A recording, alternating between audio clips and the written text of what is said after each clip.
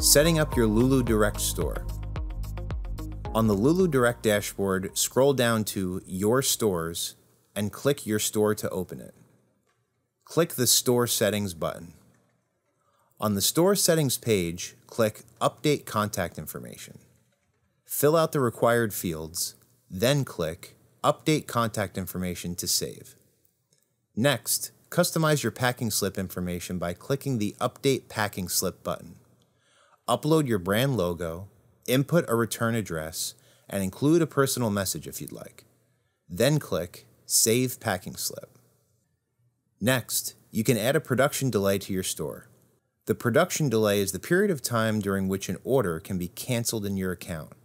Once it is over, the order can no longer be canceled.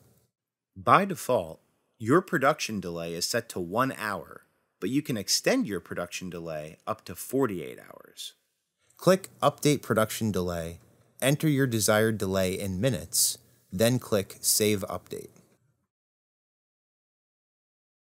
Next, you can turn on automatic order approval. By default, orders placed in your store will appear on the Channel Orders page. However, they will not enter production until you approve and pay for them. Activating automatic approval will allow orders to be automatically approved as they are received. To enable automatic approval, click the Enable Automatic Order Approval button. When all of your store settings are complete, click Billing from the top menu. On the billing page, click Add Billing Address to update your billing information.